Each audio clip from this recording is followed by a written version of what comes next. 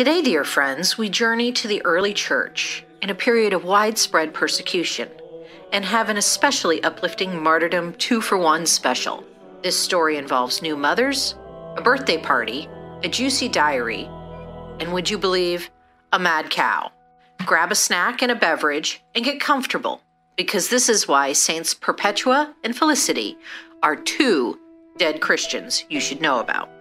Perpetua and Felicity were young women living in Carthage, North Africa, in what is now Tunisia, around the turn of the 3rd century. Perpetua was a well-educated noblewoman whose mother was a Christian, but her father was a pagan. Felicity was her slave.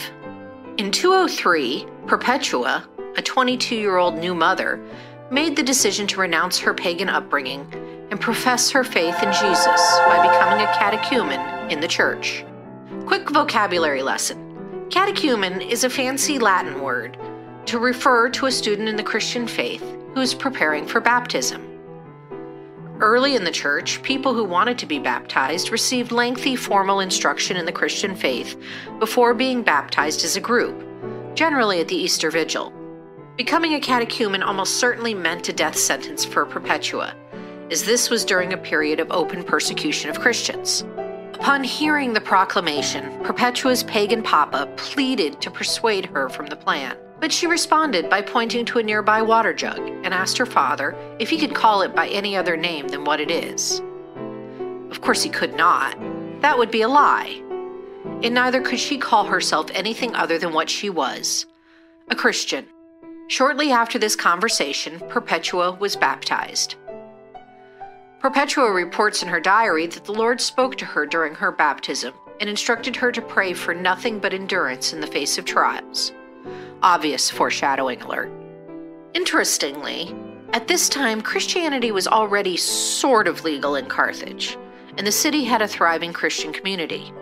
But since we're telling the story in a video series about martyrs, you might have already guessed that something changed.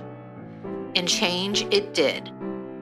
While Christianity wasn't exactly outlawed, in 201, Emperor Septimus Severus made it illegal for anyone who wasn't born in the faith from becoming a Christian. It took 2 years for the governor of Carthage to get around to enforcing that edict. But when he did, in 203, Perpetua, Felicity, and 2 other female companions were arrested, along with their instructor in the Christian faith, Sartorus, who chose to be arrested with them. The conditions in the prison were hot, dark, and overcrowded. Guards often abused and mistreated the prisoners. 2 deacons from the Carthage church were so worried about the horrendous conditions that they paid for Perpetua's group to be moved to a better part of the prison. While she was held in this area, Perpetua's mother and brother were able to bring her baby to her. Eventually, she was able to get permission for her baby to stay with her in prison. With her baby by her side, Perpetua said her prison turned into a palace. When Perpetua and her group were examined and sentenced in court, her father was there and begged her to recant and save her life. Even the judge, seeing her with her new baby, took pity on her and personally asked her to change her mind about the whole conversion business. Perpetua refused and was sentenced to be thrown to the wild beasts, along with a number of other Christian companions who had been arrested around the same time. Sometime after this, Perpetua had a dream where she saw a golden ladder reaching up to heaven, with swords and daggers on the sides, and a large dragon at the bottom. The only way to climb it was while looking up toward heaven. As she stood there, she saw her teacher Sartorus climb up it first, and when he got to the top, he told her he would wait for her, but to be careful that the dragon at the bottom didn't bite her. She replied that in the name of Jesus, it wouldn't touch her. As she spoke the name of Jesus, the dragon put its head down.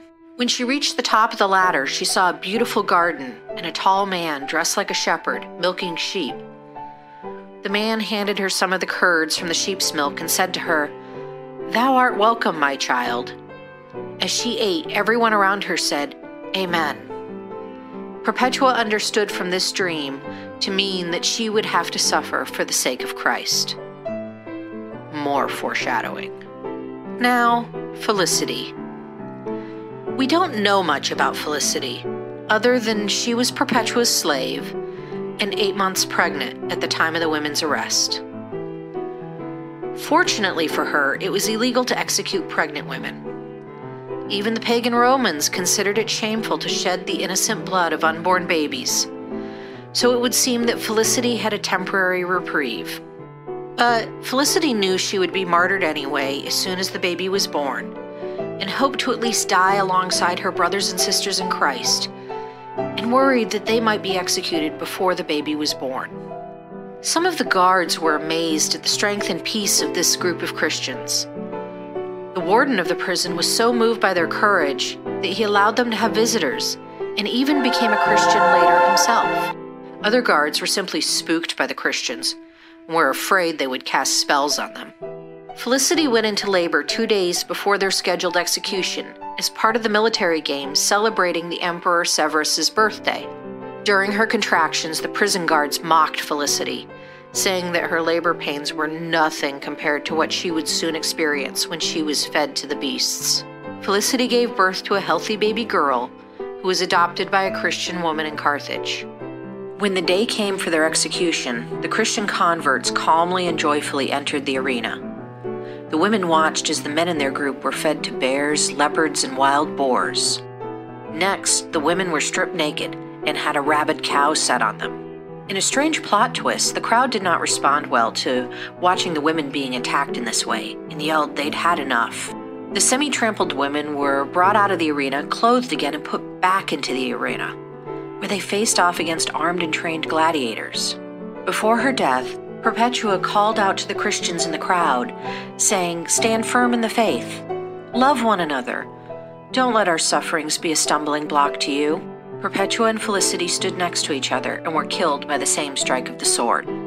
Perpetua was a well-educated noblewoman, whereas Felicity was a slave girl. Despite these differences, they shared in one Lord, one faith, and one baptism, so were united as sisters in Christ and met martyrdom together.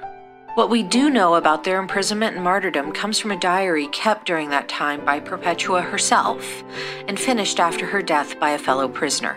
The women were venerated as saints in the early church and are celebrated on March 7th. They are the patron saints of mothers, ranchers, butchers, and Carthage. And that's why Perpetua and Felicity are 2 dead Christians you should know about. Lacking the ease of Twitter to share news amongst each other, and certainly seeking to honor and remember those faithful who had been martyred, the Passion of Saints Perpetua and Felicity was regularly read in many of the early churches. Perpetua's diary is one of the oldest Christian texts in existence, and one of the oldest manuscripts in history that was written by a woman. Something to keep in mind with your journaling exercises. Thank you for watching Dead Christians You Should Know About. Dead Christians is a publication of Higher Things Incorporated. All research, writing, and recording for this episode was done by me, Ellie Coro, with video animation by George Borghardt IV, illustration by Jessica Jacoby, and executive production by Sandra Madden. For more information about Dead Christians You Should Know About or Higher Things, visit our website at higherthings.org.